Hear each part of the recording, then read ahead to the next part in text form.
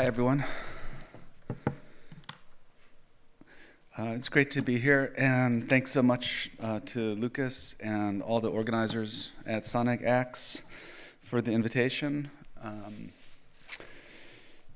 It's a pleasure to speak about some of my ongoing work and research in this context, and this should be about, 30 or 40 minutes.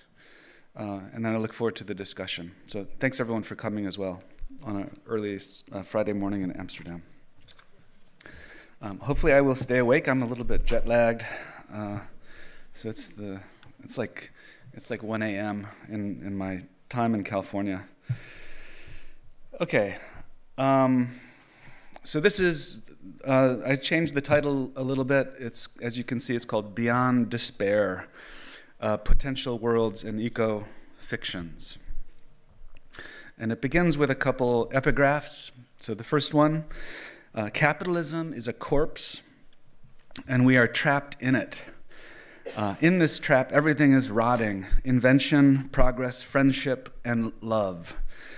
They told us that there is no alternative to capitalism. In this case, we must prepare for war, for environmental apocalypse, and for the extinction of the human race, which gets more probable every day. So sorry for beginning on a low note, but it's indeed, it's a dark outlook. So this is something I want to talk about, like how can we think about getting beyond despair. A second epigraph by Wendy Brown. She writes, "How might we address the deep, unavowed nihilism and despair of our time?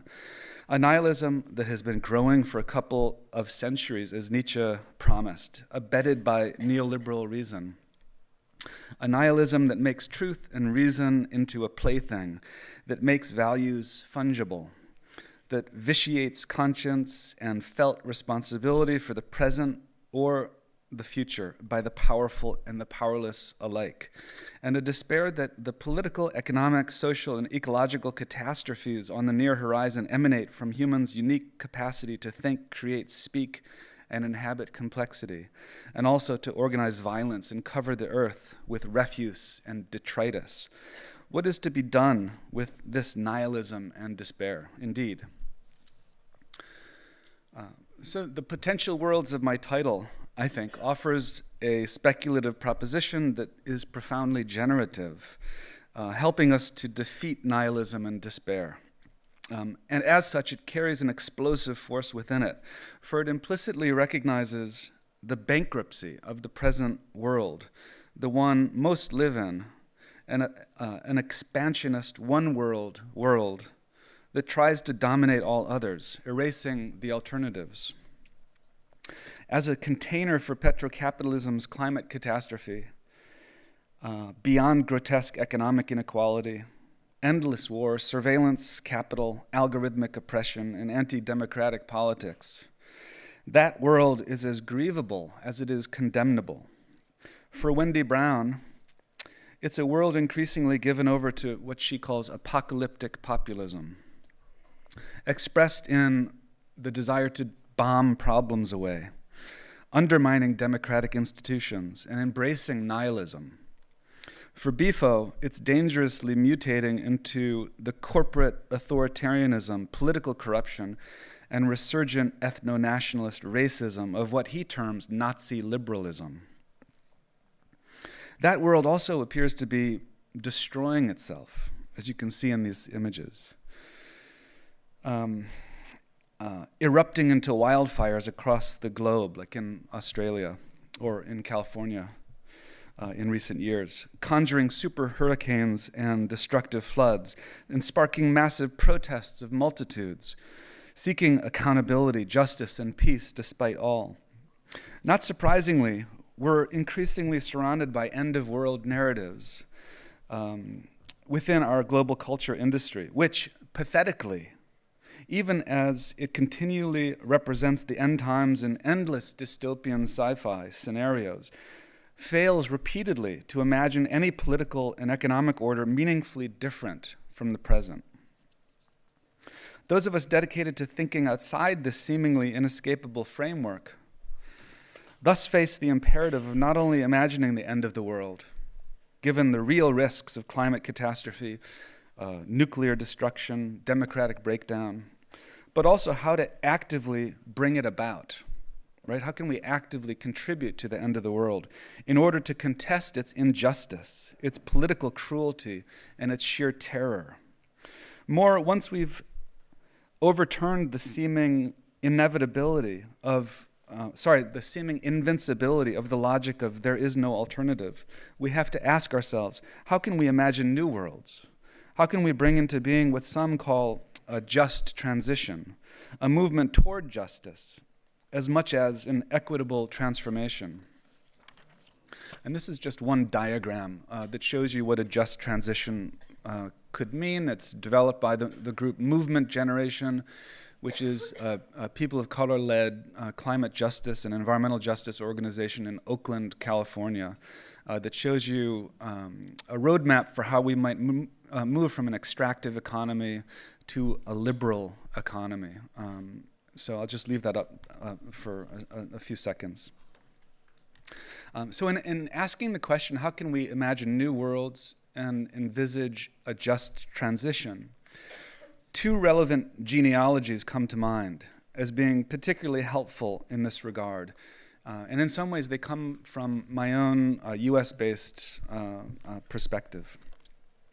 The first emerges out of the Black radical tradition in the US, as exemplified by the, quote, radical revolution in values demanded by Dr. Martin Luther King Jr. in the context of the anti-racist civil rights struggle of the late 1960s.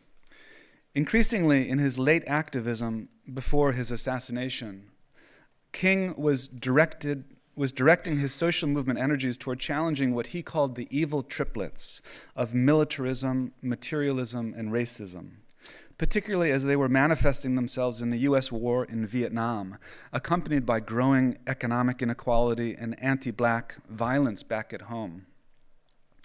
How might we replace those evil triplets with love, equity, and justice? Became the ultimate struggle for Dr. King, which has transcended his untimely death and continues to this day in the wake, that is, of the movement for Black lives, and with the persistence today of endless war, increased economic inequality, and the resurgence of white nationalism, as articulated, for instance, more recently by Keeanga-Yamahtta Taylor, who you see on the bottom right. She spoke recently as part of this research project that I've organized at UC Santa Cruz called Beyond the End of the World. So Keeanga-Yamahtta Taylor writes, "Indeed, the conditions warranting class struggle have become worse as the wealth within US society has continued to accrue at the top. Yet King's ability to name the elemental human suffering that is produced by our profit system, while simultaneously demonstrating the centrality of the Black movement but in unraveling its internal and external logic, remains a powerful political tool." So that's one genealogy from King to Keeanga-Yamahtta Taylor. There's lots more. That's just an abbreviated version of what we could call the Black radical tradition in the US, and particularly emphasizing its radical anti-capitalist elements. The second genealogy is that of the manifold indigenous struggles against the world of colonization, unfolding over centuries of Western capitalist expansion. As the Zapatistas have consistently argued since their insurrection commenced in 1994, and in alliance with all the other indigenous movements for self-determination and sovereignty found across the world today, they say, we are the product of 500 years of struggle, first against slavery, then during the War of Independence against Spain led by insurgents, then to avoid being absorbed by North American imperialism. But today we say enough is enough. We are the inheritors of the true builders of our nation, the dispossessed. We are millions, and we thereby call upon our brothers and sisters to join this struggle as the only path. Many have indeed joined that global struggle waged against land theft, and extractive projects, treaty violations, and fossil fuel infrastructure expansion, and have done so since the very beginnings of colonization. In response to one of the most recent and highly visible examples of anti-colonial resistance, that of land and water protectors battling the installation of the Dakota Access Pipeline that occurred in the US in 2016, the historian and citizen of the Lower Brule Sioux tribe, Nick Estes, made this succinct observation. He wrote, "For the earth to live, capitalism must die." So the ongoing burning demand, then, is not only how to speed up the end of the world, but how to inaugurate a new one, founded upon radical equality, social and multi-species justice, and ecological sustainability, something more than what our present institutions could possibly contain. Such a vision is inspired by the Black radical tradition and associated anti-colonial struggles, indigenous movements for the rights of nature, and by a post-extractivist eco-socialism. Thinking with the Zapatistas, and indeed with new expressions of just such a world and what it would require, that it would require ultimately something more than a one-world world. Indeed, it would require something like a pluriverse, or a cosmopolitics of plurality, of multiplicity, a world of many potential worlds, as the Zapatistas say. The world we want is one where many worlds fit. It may seem, in this context that I've very briefly laid out, absurd to talk about art and fiction and storytelling in the present context of resurgent xenophobia, apocalyptic outrage, cancel culture, endless wars, and generalized dispossession. But any construction of a new alternative or potential world, I think, can only begin by its creative imagination. In a growing era where negativity seems to have become ontological, premised on the essentialization of hatred, of misogyny, of nativism and racism, where even the capacity to imagine a future different from the present has been thoroughly corroded, it becomes profoundly political to challenge this debilitating fatalism and to insist against all odds that change is conceivable, that nature is not immutable, and that another world is possible.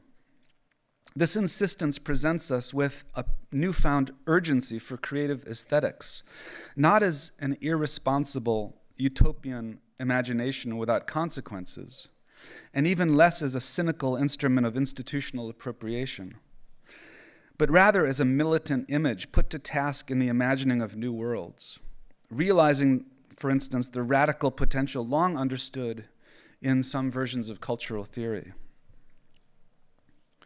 In a similar way to how Michel Foucault once discussed the capacity to fictionalize a political outlook that does not yet exist, starting from a historical truth, in an effort to make it real, so too can we consider operationalizing fiction with transformational material consequences today. In the same way that Jacques Rancière understands fiction not as a means of feigning, but rather of forging the real, constructing a system of represented actions and assembled forms that builds new worlds. So too can we unleash imaginative approaches that do that work. In the same way that the author Octavia Butler wrote that we are in an imagination battle, only we're trapped inside someone else's imagination. So too can we agree with Adrienne Murray Brown, who urges us more recently to break free from that trap. She writes, "Science fiction is simply a way to practice the future together." I suspect that that is what many of you are up to, practicing futures together, practicing justice together, living into new stories. It is our right and responsibility to create a new world. From that generative basis, diversely theorized, eco-fiction emerges, bringing about the formation of new worlds founded upon a paradigm-shifting ecocentric imperative, overcoming the environmental destruction of global capitalism by practicing a different, just future together. Ecofiction constitutes nothing less than what we can call a radical futurity in two fundamental senses. First, its etymology, that of radical, reaches into the roots, connecting with the land, with the more than human realm, proposing a biodiverse flourishing beyond anthropocentrism.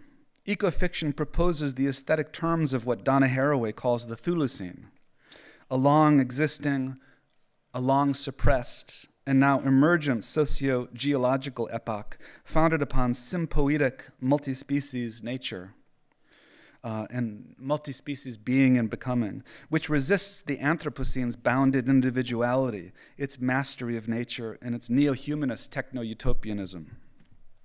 The Terrans of the Thulucene, those firmly committed to flourishing the flourishing of life on Earth, reject colonizing nature by economic value, reducing land to property and commodification, financializing the elements, monetizing natural processes, as is the tendency within green capitalist approaches to climate mitigation and environmental conservation, as much as biogenetic science and geoengineering.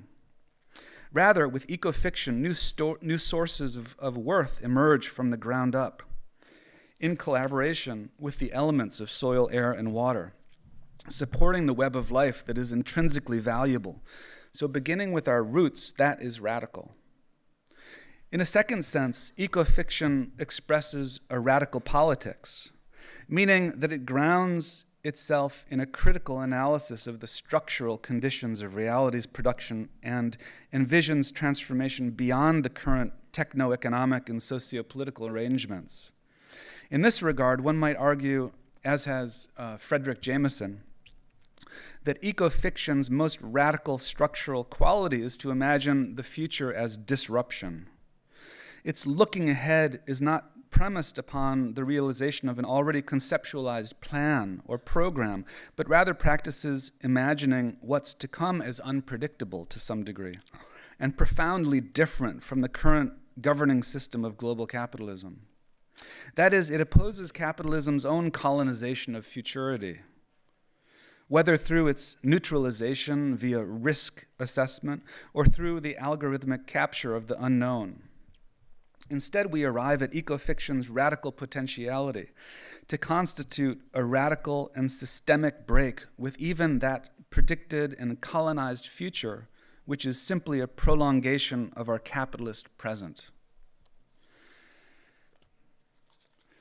So that short passage is about how can we radicalize and reclaim our relation to futurity, where the future is not simply an endless extension of what we know today. Right? How can we envisage the future as rupture?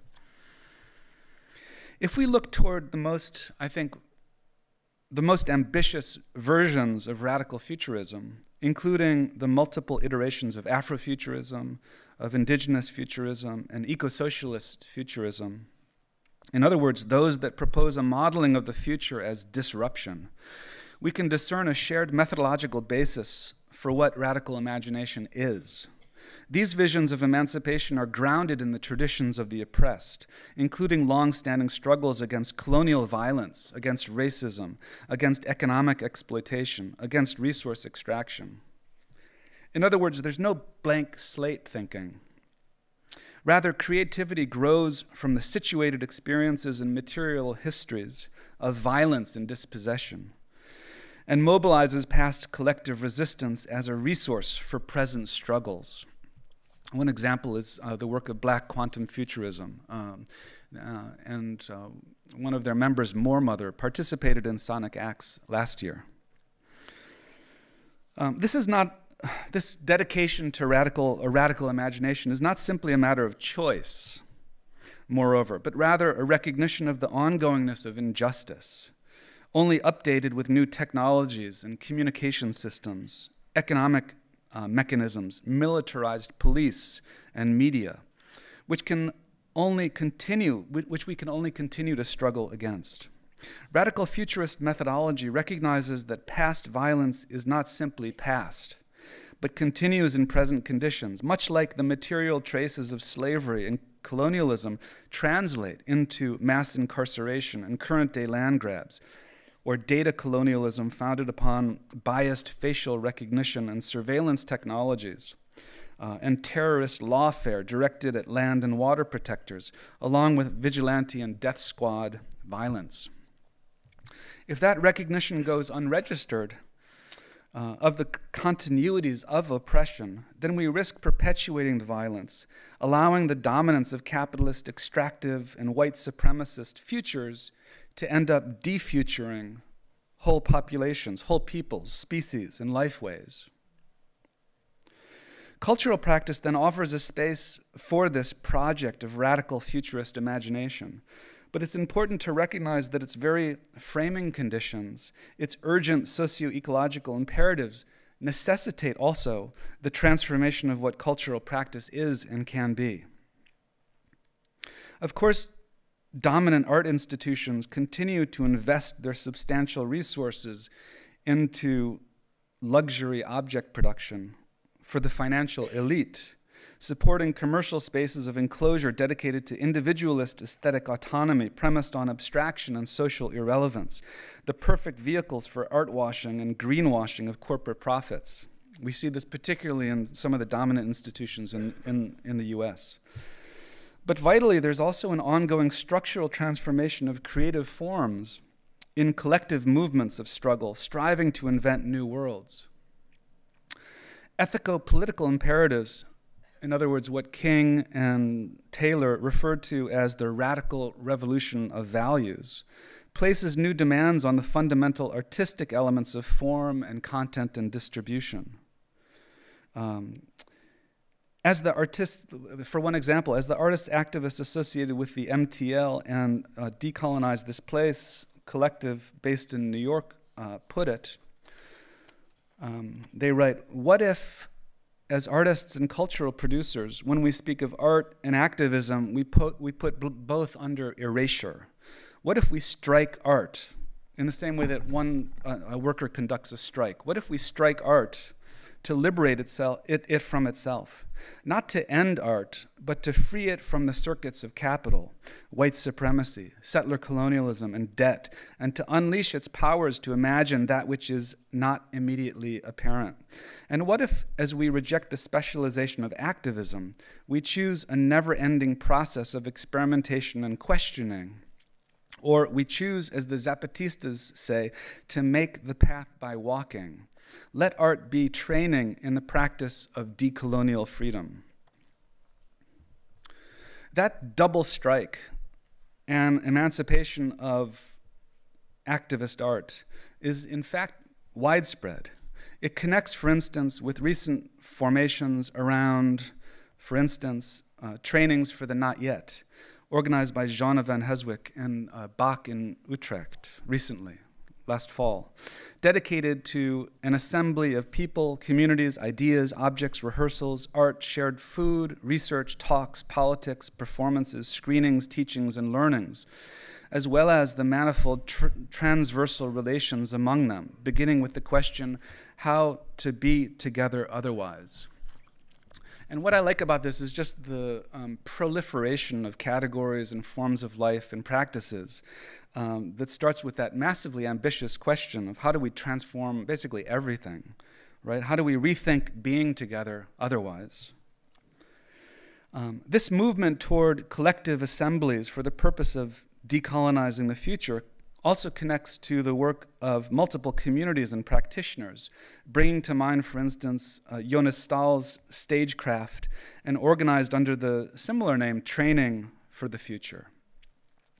He writes, in a time of increasing global crises in politics, economy, and ecology, a dystopia has turned into the new norm.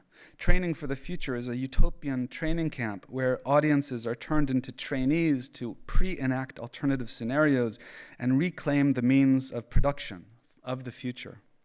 Its faculty of trainers consists of futurologists, hackers, extraterritorial activists, cooperative game designers, and interplanetary organizations. In Stahl's newly articulated theorization of art as propaganda, emancipatory collective forms of empowerment become aesthetic and political, dedicated to the practice of world building. So I see, in relationship to this kind of practice, three arcs of politico-aesthetic transformation that particularly stand out in relation to eco-fictional cultural practice. The first is what we can call intersectionality, which is a term that's quite familiar within US or British and American political activist discourse, but maybe not so familiar within a European context.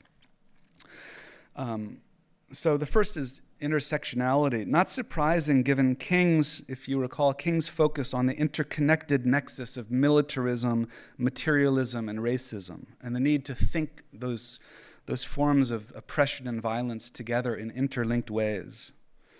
Right? We can't just address one without addressing the other. This is the foundation of intersectionalist thinking.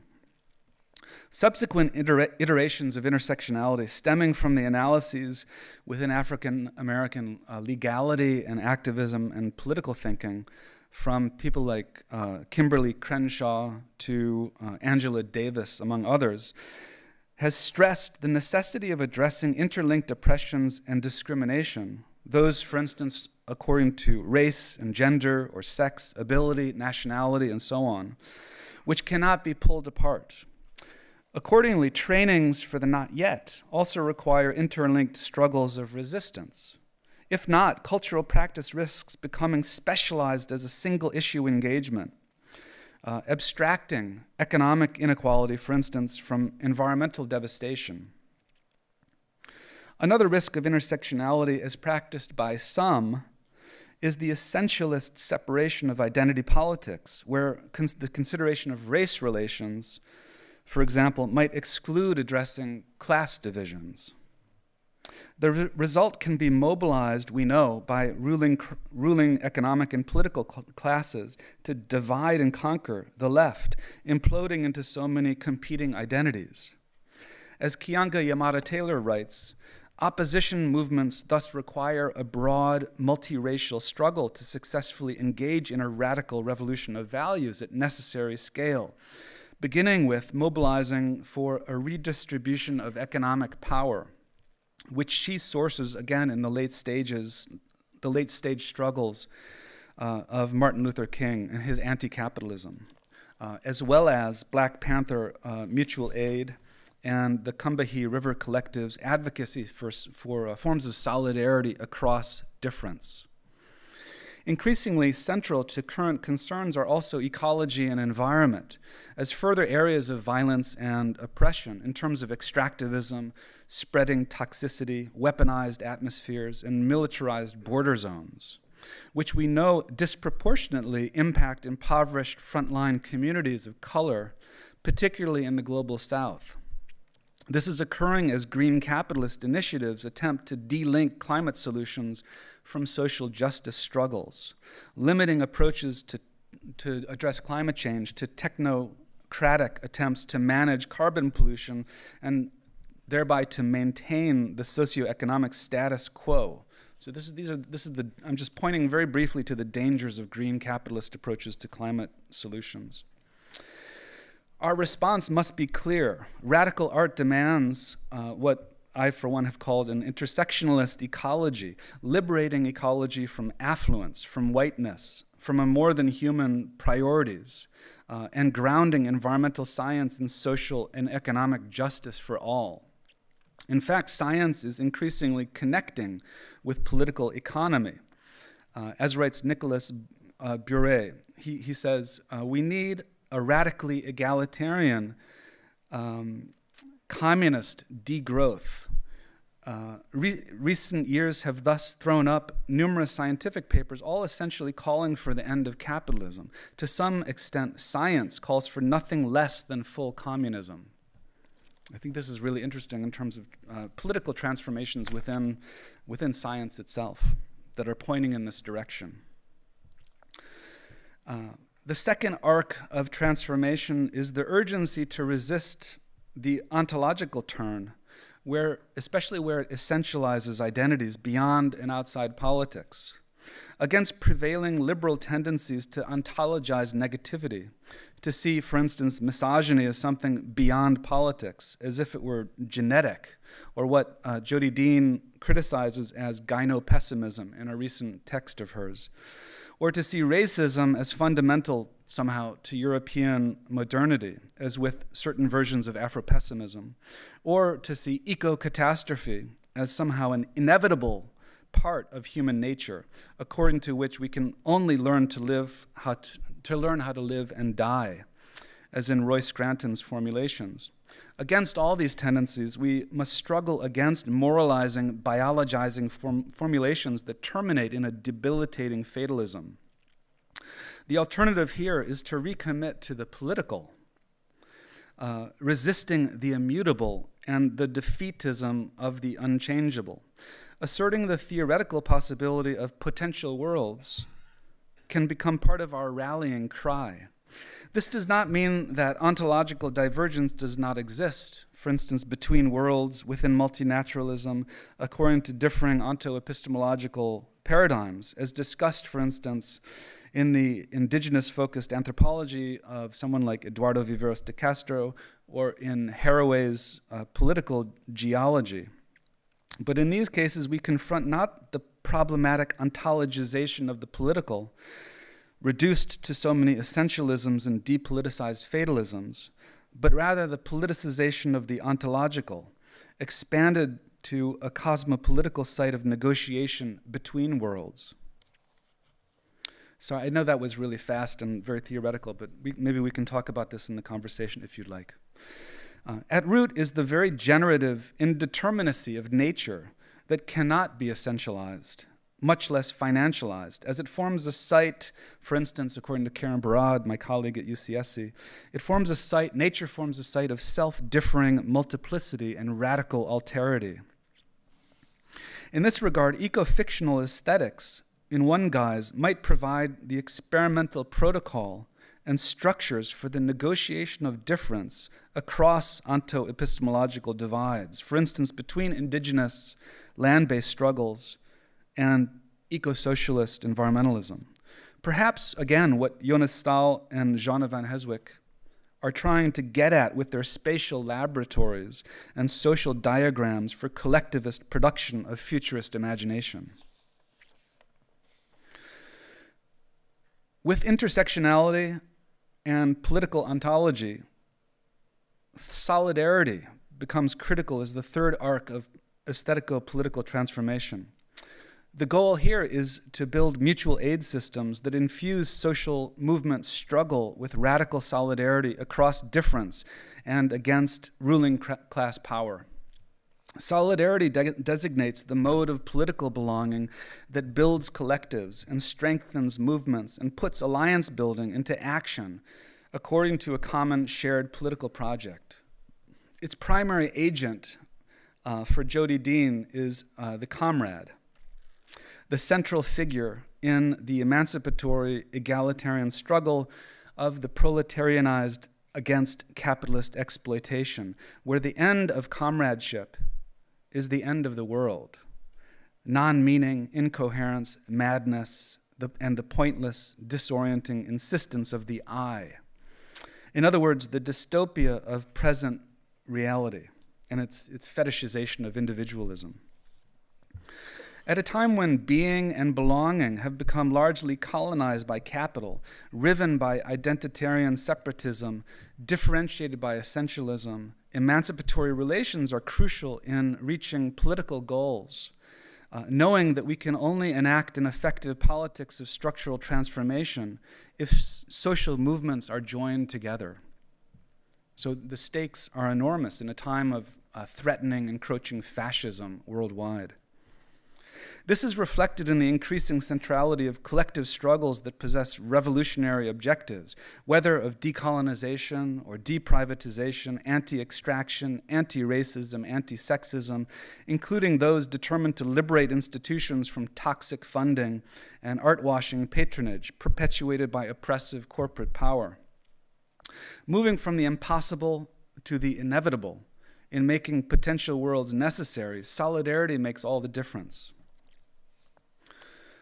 So in conclusion, looking ahead to a world in which many worlds fit, as the Zapatistas demand, how would we negotiate between these worlds? And what if they entered into collision? I'm just citing a recent text by Marisol de la Cadena and Mario Blazer that addresses some of these political questions of a world of many worlds. What new forms of diplomacy would be required to avoid the threat of trans-world domination, of onto-epistemological asymmetry, of the inequality of power and resources with which we're so familiar today? These are speculative questions without much precedence in actual governance, with perhaps the closest model being the United Nations, which has largely failed in providing a neutral institution for negotiating among unequal powers, let alone those that fail to share a common epistemic horizon. But we can begin to describe its political conditions. Marisol de la Cadena and Bruce Blazer designate the site of divergence between worlds as the uncommons. So not the commons, but the uncommons, by which they mean the heterogeneous grounds where negotiations take place toward a commons that would be the continuous achievement, an event whose vocation is not to be final because it remembers that the uncommons is its constant starting point. Perhaps the fundamental condition of potential worlds, then, and the basis upon which they can assert their insurgent universality, which will be the necessary incompleteness of their experiment, as Max Tomba argues in his recent book called Insurgent Universality, and thus the infinite necessity of politics. This points to one further condition for artistic models developing juridical political protocol and infrastructure, for modeling institutional sites of cosmopolitical plurality and negotiation. Their experiments in world building can only be incomplete. Thank you.